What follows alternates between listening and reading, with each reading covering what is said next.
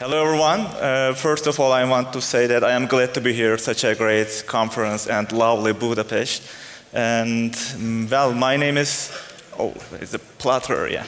My name is Onur Baskirt, and I am working as software manager at Kariyer.net and also IşinOlsun. Kariyer.net is online employment and recruitment market leader in Turkey since 1999.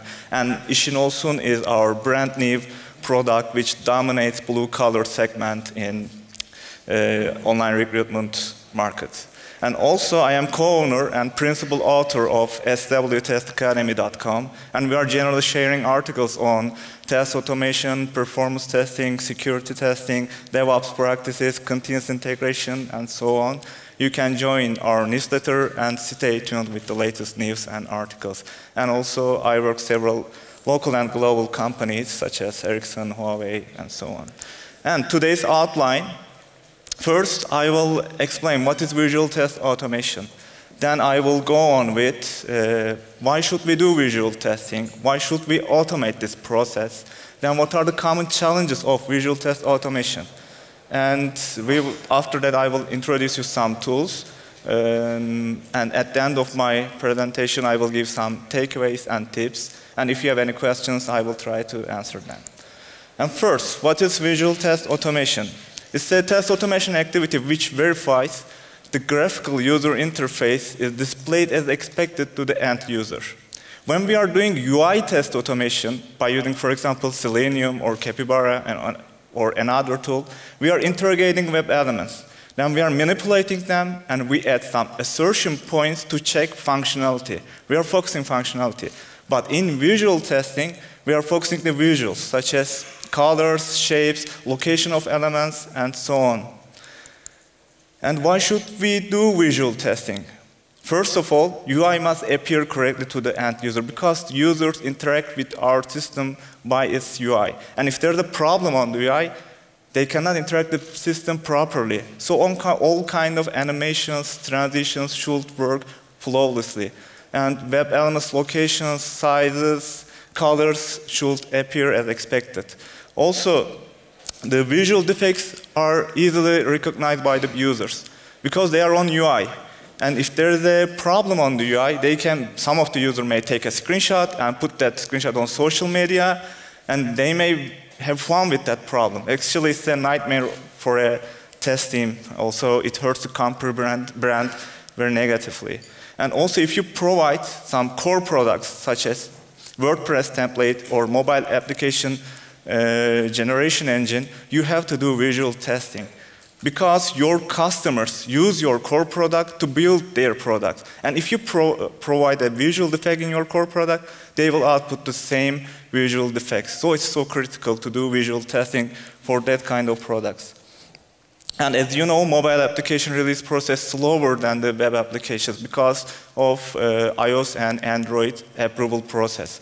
So if there's a problem on your mobile applications, you and your customer will live with that bug much longer than web applications. So we have to do visual testing for mobile applications. And why should we automate this process? First of all, variety of test environments. We are doing test activities for several browsers, mobile devices, resolutions, and so on. If we multiply these variables, we will get huge environment diversity. And if we want to do the same test in each environment, actually this is not easy to do it in a short period of time. So we have to automate this process, reduce the test execution time, and cover the test environments as much as possible. Also, we are in agile world, and release cycles are getting shorter and shorter. And in each release cycle, we are doing several software testing activities, such as user story testing, exploratory testing, UI test automation, API automation, and performance testing, a lot of things. If we add visual testing in that cycle, it is better to automate this process because we don't have enough time. And if we do the visual test in each cycle, again and again, again and again, again and again, it's getting a very boring and cumbersome process. And human eyes are error prone. After a while, we cannot detect the problems very easily. Because of these reasons, It is better to automate this process, this software testing activity as much as possible. And what are the challenges of visual test automation? The first one is anti-aliasing. Anti-aliasing makes the edges of images much smoother and nicer. Actually, it reduces the jagged sharp edges and enhances the image quality. And if you do visual testing for more than one machine, you have to configure your tool. For example, you have to add some error percentage to eliminate this kind of problems. Because if you do not do this kind of configuration, you will get some mismatches because you are doing pixel by pixel comparison. The second one is dynamic content.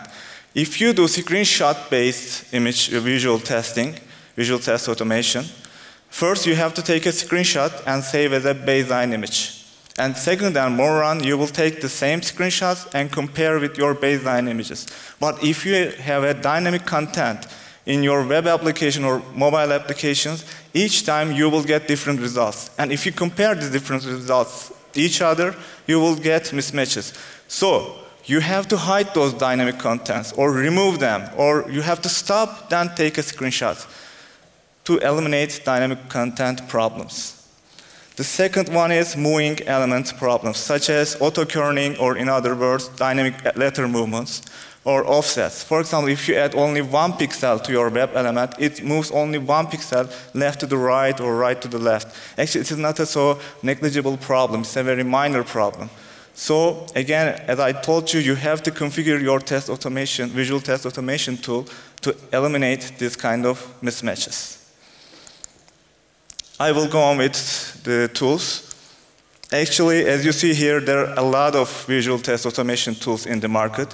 In this session, it is not possible to explain the whole of them. So I will go on with the well-known ones. The first one is Applitools Ice. Who knows Applitools Ice? All right. It's a commercial tool, actually, and automated visual testing tool for web applications and also mobile applications. And it finds the visual differences with some match levels. I will explain what these match levels are. And if you have a Selenium or Appium-based visual test automation framework, you can easily integrate this tool by using ICE SDK. Also, I will show how to integrate ICE SDK to your test frameworks. And also, it has a very cloud-based and clean, informative dashboards. So how does it work? At first run, Applitools Ice takes the screenshots and save them as a baseline, reference images. And second and more run, it takes again the same images and compare with your baseline image. If there is not a problem or mismatch, your test pass. If there's a problem, Applitools Ice automatically highlights it and your test fails. So I will go on match levels. The exact means pixel by pixel comparison. Generally, we are not using exact so much because it's so error prone. So we generally prefer to use streak match level. It mimics the human eyes, and it ignores some challenges that I described you in 2 minutes ago. For example, anti-aliasing, small pixel movements, and so on. And content is very similar to streak. It also ignores the color changes. And if you want to test the layout of your elements, layout of your website or location of your elements, you should use layout match level. And ICE SDK. How can we integrate ICE SDK with our Selenium or Appium-based project? It is so easy. It's like a human ICE, because we have to create an ICE, and we have to open it by using ice.open method. And if we want to check a window, we just use ice.checkWindow method. And at the end of our test code, we should use ice.close and close our ICE. And this is one of the example of Applitools Ice execution. Also, you can find this example on SWTest Academy, or codes and details. This is the first run. Applitools Ice saved the baseline images. And this is the passing scenario. Applitools Ice compare the images, and there is no differences. Everything goes well, and everything is green right now. And this is the failing result, failing scenario. AppleTools eyes automatically highlight the mismatches, and our test is red right now because it's failed. And this AppleTools eyes dashboard, you can do a bunch of stuff with this dashboard. It's so informative actually. It's very handy dashboard. You can change match level, or you can show baseline image and the actual image side by side, highlight differences, and do a lot of things with this dashboard. It's very handy. The second tool is Galen framework. Who knows Galen? Oh, only one. Okay. Galen framework is written by Ivan Shubin, and it's an automated layout and responsive testing framework. You can test your layout by using Galen framework, the location of your elements. And it runs with Selenium grid, and you can do parallel testing by using Galen framework. It has also it supports also Java, Selenium WebDriver, TestNG, and JUnit. I will go on with an example again, and you can find this code and details also at swtestacademy.com. In this example, logo should display 31 pixel below to the header, and header must be located 0 pixel to the right, left, and top. And our logo should display correctly. You can also do image comparison by using Galen framework, and all navigation links should be horizontally aligned. So how can we do that? We can do this by writing a gspec file. So what is gspec file? Gspec file is a Galen specification file. Okay, so how can we write Galen specification file? It is actually not so hard. First, you have to declare web elements by using their CSS and XPath. Then, if you want, you can add some text. This is for home page, this is for search page, or this is for Baskirt page. And also you can declare this is for desktop by using add-on desktop. Or you can use this for mobile by using add-on mobile. After that, you should start to declare your web elements. For example, header is inside the screen, 0 pixel to the right, left, and top. Also, you can do image comparison by using some error percentage here. This error percentage helps us to eliminate some minimal problems, such as anti-aliasing and small moving elements problems. And also, if you want to test the alignment of your web elements, you can use some loops, for example, for each loop, to test that alignments. And this is the Galen test report. When you run your code, it produces a Galen test report, and when you click that report, you will get the details. And also, it highlights the problem with the red color, and if you click that red color, and we will get that report, that problem details, as you see here. Also, you can see the heat map of your web elements by clicking the heat map link. And also, it has a capability to do visual comparison, and it automatically highlights the differences. Right now, there's the offset problem, and Galen framework automatically highlights that problem. And the third solution is, this is also open source solution, ImageMagick, Selenium, and AShot combination. So what is ImageMagick? It's open source software suite, and you can manipulate images by using ImageMagick. You can edit, convert, resize, compare, rotate, bunch of stuff by using ImageMagick. Also, it has several language support. You can use ImageMagick by using Ruby, Python, C#, Java, Perl. You can a lot of languages. Right now, I use Java, and I am for Java interfaces. What is AShot? AShot is a screenshot utility which is developed by Yandex QA team, and you can very easily take screenshot of entire page or web element by using AShot. And again, I don't have enough time, so I will just give an insight to you. So I will go on with an example. Also, you can find the example codes and details on swtestacademy.com. In this example, we have the open career net. Then we unhide the text area of Uzman photo because it's a dynamic content. Every time this dynamic content is changing. So we have to remove it. We have to hide it. Then we have to hover Uzman. Uzman means specialist, web element. Then wait 2 seconds to finish CSS animation. After that, we take a screenshot. And the first run, we should save it as a baseline image. And second and more rounds, we should save it, we should compare the actual image with the baseline image. And if there's a problem, our test will fail, and we will move that failed result to the differences, global differences folder. And this is the example code. I couldn't, it's not possible to explain the whole code in this session. I will just give you the insights, and I will go with the high level of this code.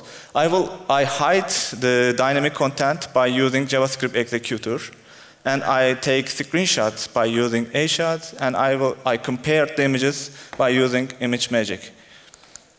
And this is the first run. At first run, I save the baseline images and put the test folder. This is my baseline image. This is my reference image. And this is my second run. There is no problem. Everything is green. And test passed. Arithmetic error is 0. After that, I added some different shapes on baseline image. Then I save it. Then I rerun my test. And ImageMagick automatically finds those problems or those images or shapes and highlight them, and put that problematic output to the global differences folder. And as you see, arithmetic error is bigger than 0 right now in this situation. And takeaways. First of all, the visual testing is not equal to UI testing. As I told you, UI testing focuses functionality, but visual testing focuses the visuals, shapes, locations, colors of elements, and so on. Then you have to be aware of visual testing challenges, and you should select the right tool. For example, if you are familiar with JavaScript, you should go on with Phantom CSS. Or if you want to test your layout, you should go with Galen framework. So you have to know these challenges, you have to know what you want to do, then select the right tool. And if you do screenshot-based visual testing, for me, you have to take for each environment browser pair for each test, because Firefox and Chrome display the web elements differently. And if you don't do this kind of action, you will get mismatches and problems in your tests. And if your test team do not have enough technical knowledge, you may go with commercial products such as AppTools Eyes, or you have to train your test team and improve their technical skills. And you have to enhance your software development pipeline by using some automated tests, such as automated test data generation, API automation, UI automation, visual test automation, mobile automation, automated security and performance testing, and you should use some continuous integration and DevOps practices as much as possible. And this is the end of my presentation. Thank you for listening to me. If you have any questions, I will try to answer them. Thank you. Thank you, Onur. So let's see the questions. All right. Are there any risks using tolerance values between pictures? Of course, there are risks. For example, AppTools Eyes has own algorithm to do this kind of stuff by using strict match level. But you have to play this tolerance levels. For example, you should add some, at first some maybe 5% tolerance. But it's working for you, okay, you will go with it. But for me, it's a risk always. You have to play the tolerance levels as much as possible. How do you see the designers integrate into the automated visual testing process? I think it's a great thing. Designers, I think they should integrate into the automated visual testing process, because if you do that manually, it takes too much time and it's very cumbersome and boring process. Every time you should compare that images side by side. It's not so easy process for me. Any experience on mobile game visual testing? Actually, no, I don't have any experience. But as I know, some companies use SQLix. Who knows SQLix? It's a screenshot-based visual, screenshot-based UI automation tool, actually. It's not a visual test automation tool. But you can combine Sculix with Selenium and also, for example, app tool size, and you may create your own solution. Had you ever experienced any performance restriction while you were automating your visual test cases? Actually, I didn't any experience with performance restrictions, so I can't say anything about that. Yeah. Are the visual testing tools provide opportunities to us comparing images in frequency space? Actually, as I understand, actually, I didn't get that question. You want to ask the frequency of, as I understand, yeah, you can use, for example, continuous integration and combine with your visual testing tool, with CI tool, and test it as much as possible. Okay. Do you suggest open source and commercial tools for visual testing? For open source tool, if you do layout-based testing, Galen framework is a very good tool. I am suggesting it. And also for commercial tools, the most mature one is app tool size, as I know and as I practice. I will explain. Also, if you are a JavaScript guy, you should go with Phantom CSS. Phantom CSS is good for JavaScript-based visual test automation. Is there any possibility to test dynamic content with visual automatic tests? I'm testing the dynamic content for some CSS animation and that kind of dynamic content by using ImageMagick and wait that animation finish. I just check the beginning and the end of the dynamic content, not the whole frame. Actually, I don't know how to test it. Maybe you should use some OCR or that kind of tools, or image comparison or video comparison tools, but I don't know how to do that. Do you know any tools with OCR? No, I don't. For OCR, yes, I don't have any experience. Yeah. Can a baseline image be a prototype image UI? Actually, baseline is our reference point. Yeah, it may be a prototype. So each time we should compare that baseline image with the actual image. So it should be our baseline reference point, as I